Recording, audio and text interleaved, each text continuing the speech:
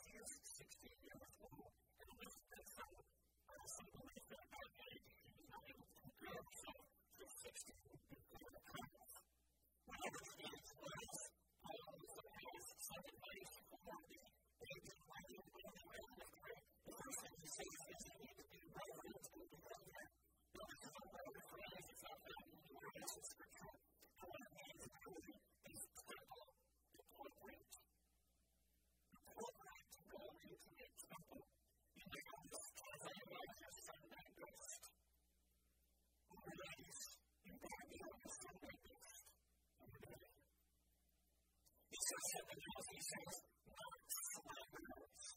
And this is another word that's difficult to translate. The King James Version says false accusers. The CSB says slanderers. The NIV says malicious gossipers. I don't know if you notice that the word here is dialects. And when you get the word dialogue, meaning temple. The word woe for this slanderer is the word devil. He says, don't be devil speakers. And the accusers is a stronger word and a different word from the standard word for gossip. So whatever this is, it was some type of malicious word. So gossip is a malicious type of slander that was going on. And he says, don't be that stuff out. I'm not saying that I think people are away from the gossip. Well, because it's doing no checks that I don't know what this is.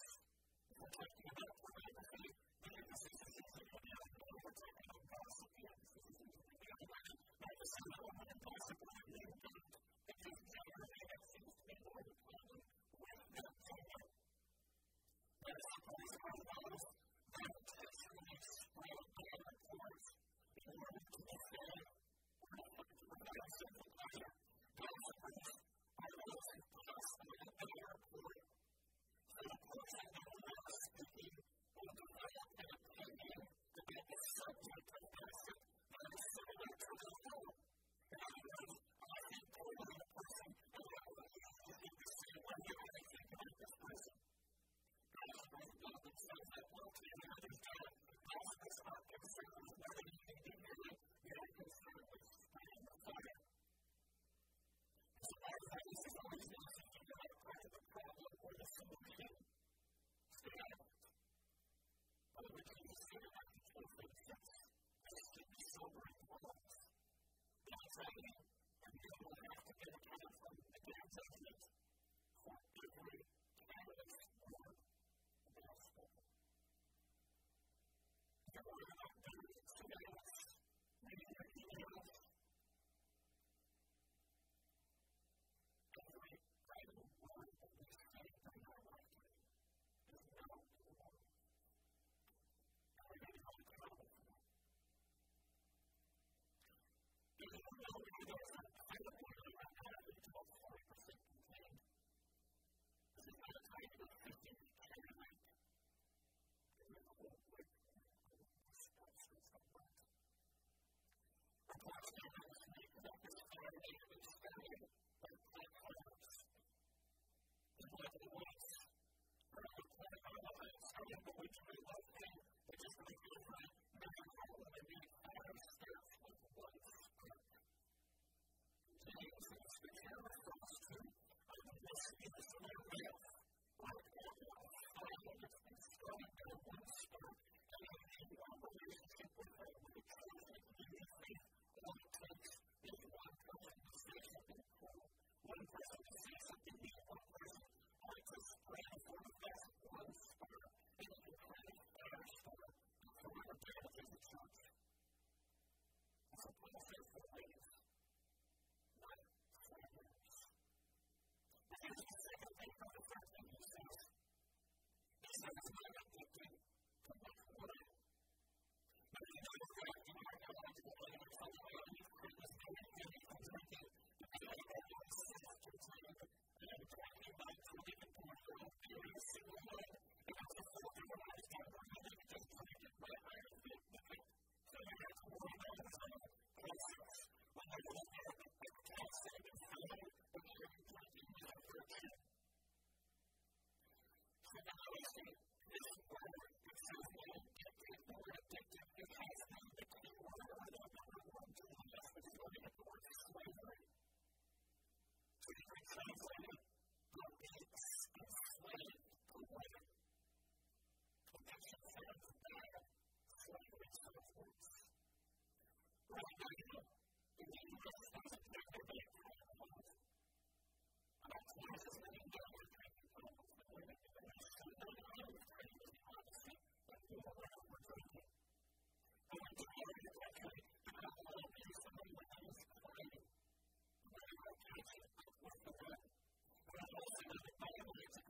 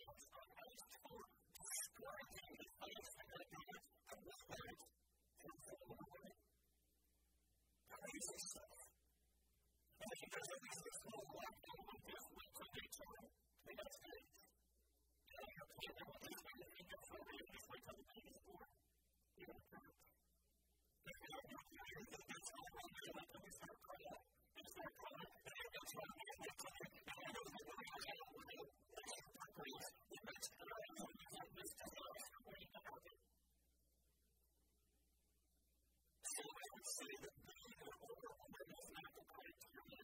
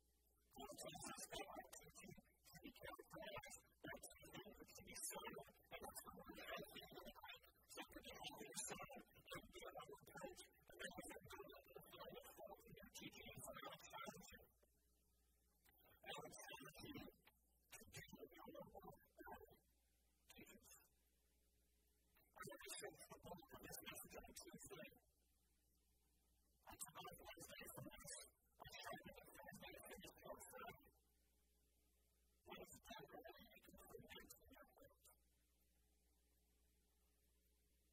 Our legislative goal is a healthy and sound message. So it has to be sound. You don't have to get all the way to do your work and you do it early. So that I expect is just don't work. And I think people will make people know you and so when you're kind of working together with the last year. The second thing is that our message is to be on the approach. So that we apply what we say, but we have to be able to say things. When I was first started preaching, I was a senior pastor, and I was this guy who showed up to my church once a day, and he was a big building with him. And he said, the day where he brings the whole chairs over there, and he starts opening up all these books. This guy took it. He had no idea he was a member of like some sort of theology or conspiracy or something like that. So I was like, preaching. He's a good witness. It's like several Bible translations of them. And so you would kind of tell them to start reading it, right? Or sometimes you have to make sure that the Bible's like dictionaries. So the Bible says something like great words or they've got like a dictionary. It's like they have a great deal. So it's not like that. It's not like that. The most of the times it's very tough for 2 weeks in a row. I don't know if maybe there was some self-esteem booster. I think it was part of the theology police. But we can't do that. We don't know how to do meetings. We don't find anything to do with that. You know, there's always a way to play and do this on something. And he pointed out it to me.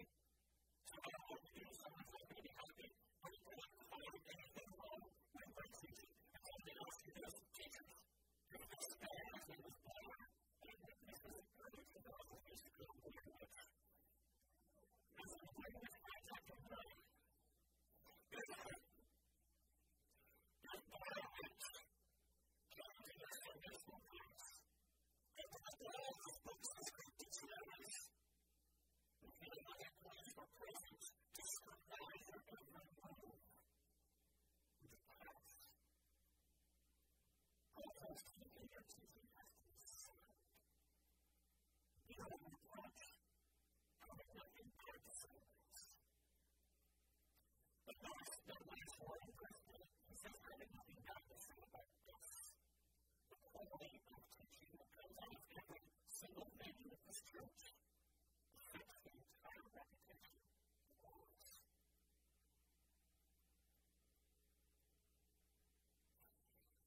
I'm going to start business these days. One of the ways when I think that I want to do things like this, I want to have advertising. It seems like everyone is just doing businesses on Facebook. You can explain how hard on the plus. You know, they're not on the Pinterest. But it's like most businesses survive more time based upon their reputation. But you might say, I'm looking for someone like that. I'm looking for a plumber or so much person or something like that. We're going to try to figure out, you know what? I don't need to have this person is horrible. I don't know what you're looking for. I'm not going to get this thing out of the first day. I'm going to see that it's right. And you know what? It's great. But you also want to have someone. Look, word of mouth really will kill or explode a business. This is a policy. I want new Christians after to go out there and shine. And I want the word of mouth to be the highest stars for their content. So when you go out